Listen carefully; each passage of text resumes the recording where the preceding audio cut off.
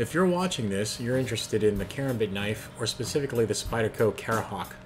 My personal requirements for an everyday carry Karambit folder are a good hard stainless steel blade, one that will hold an edge, and a backlock to keep the blade securely open. With those two in mind, I own the Spyderco Karahawk and the Cold Dead Hands Ultimate Karambit.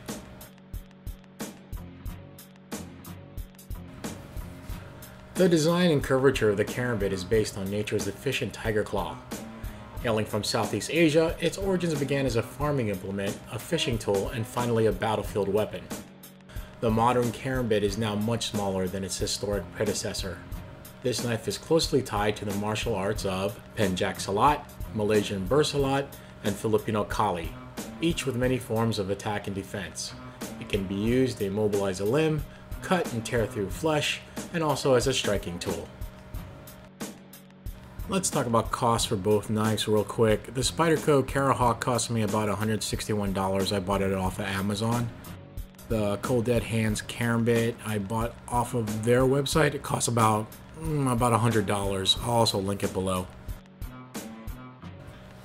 Designed by Spyderco's founder, Sal Glesser, the Karahawk is a highly evolved folding version of the Southeast Asian Karambit. Its gently curved hawkbill blade is precision machined from CDHK stainless steel and features both the trademark round hole and an Emerson opening feature to ensure swift, positive blade deployment. It is supported by a high-strength backlock mechanism designed to withstand the stresses of defensive use and mated to a handle constructed of full skeletonized stainless steel liners capped with textured G10 scales. The Cold Dead Hands Ultimate Karambit was designed by Mandiola Defense Solutions and Mike Villekamp Knife and Design Works. All Mandiola defense knives use a 154 cm American-made stainless steel that are machined, hand-assembled, and hand-sharpened. G10 scales encompass the Karambit to provide a short and solid grip. Marketed as a survival-type knife, it has attachments for use as a screwdriver and a wrench. The knife dimensions.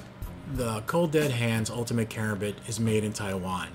Overall length is 7 inches, overall weight 5.3 ounces, the blade length is 2.25 inches.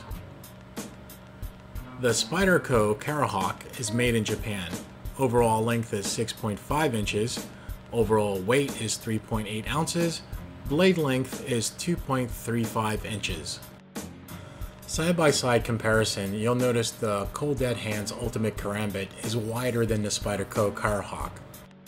As you follow down the spine, it becomes apparent that the Cold Dead Hands Karambit is a more robust build. Instead of G10 running down the spine like the Karahawk, the Cold Dead Hands Karambit uses more stainless steel. This has to do with the texturing and the uses of the retention ring, as it's pointed at one end to use as a window breaker or in a fight as an impact device for pressure points. This added steel counts for the Cold Dead Hands Ultimate Karambit to weigh more than the Karahawk. The attention to detail on the Cold Dead Hands Ultimate Karambit, like the jimping on the back of the retention ring as well as the finger grooves on either side, help to facilitate a more ergonomic grip on the handle. While the Karahawk is more of a basic flat type of knife design. One thing I am going to comment on is the retention screws for the pocket clips. I've had to reorder from Ultimate Knife for the Cold Dead Hands Ultimate Karambit, as two of the original screws stripped as I changed the configuration from right hand to left hand. I noticed today that I lost a screw from the Karahawk and have ordered replacements for it off of eBay. Whether they are over tight from the factory causing stripping for this to happen or by me when unscrewing, I'll never know. So back to the comparison, the blade on the Karahawk is a gently curved hawkbill. It's a precise saber grind. The Karahawk blade thickness is about, actually it is 2.5 millimeter exact. It is a tenth of an inch longer than the Cold Dead Hands Ultimate Karambit, but conversely, the Cold Dead Hands Karambit is a much thicker blade.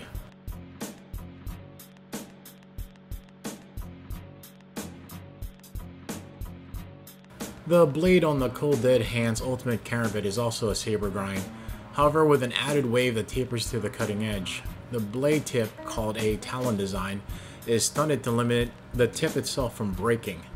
Between the two knives, I find the Cold Dead Hands Ultimate Karambit to be more of a practical day-to-day use type of knife, you know, for opening boxes, mail, etc. Knife open and deployment. So both Karambits are ambidextrous and are easy to quick to deploy.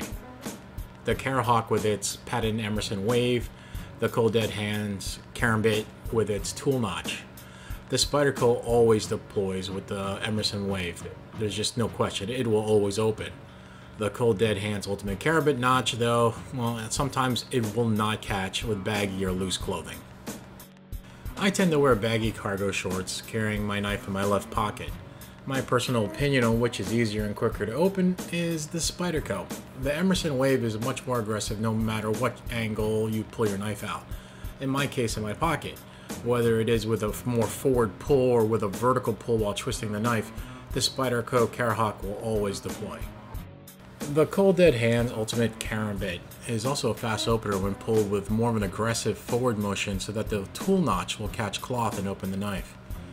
Pulling it straight up and twisting or without a forward movement usually ends with the knife coming out completely or partially deploying. With tighter clothes, both knives tend to deploy properly. However, my one gripe I have with the Cold Dead Hands Ultimate Karambit is due to its aggressive machining for the tool notch, the actual piece that catches your pocket or clothes as you pull your knife out.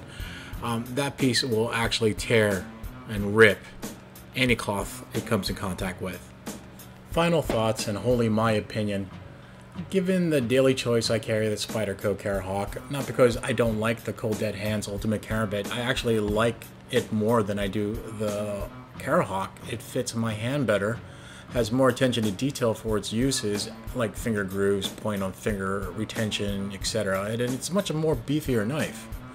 The sole reason I don't carry it as often as the Spyderco is simple. I need to be able to rely in high stress situations for my knife to open and deploy, that it will grab cloth and go. I've never had an issue with the Spyderco opening no matter what. I can't say the same with the Cold Dead Hands Ultimate Karambit. And it's not from a lack of drilling with the knife. I have shorts and pants all torn up from the Cold Dead Hands Ultimate Karambit. The tool notch isn't aggressive enough to catch in every situation, while the Spyderco Karahawk with the Emerson wave does each and every time. So those are my thoughts, and you know what, you can't go wrong with either knife, but I'd give more of a nod towards the Spyderco Karahawk if you can afford it. If not, the Cold Dead Hands Ultimate Karambit is an excellent knife and one you shouldn't pass by. Thanks for watching. Hit subscribe. I'll be making more videos and would love to have you watch them. Happy New Year.